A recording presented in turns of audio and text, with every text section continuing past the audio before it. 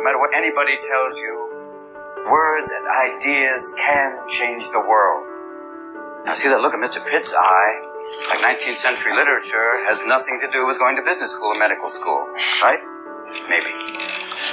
Mr. Hopkins, you may agree with him, thinking, yes, we should simply study our Mr. Pritchard and learn our rhyme and meter and go quietly about the business of achieving other ambitions. I have a little secret for you. Huddle up. Huddle up!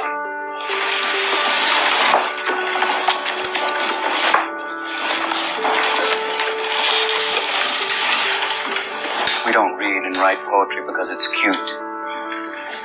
We read and write poetry because we are members of the human race, and the human race is filled with passion.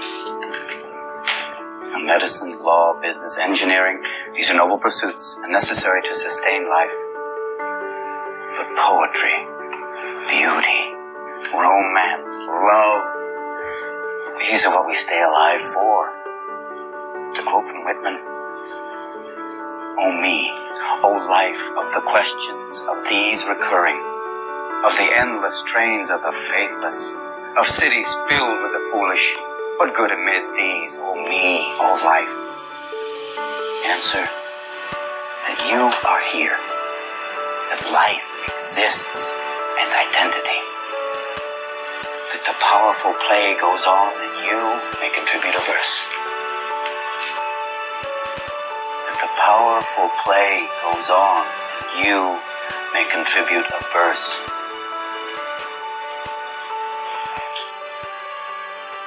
What will your verse be?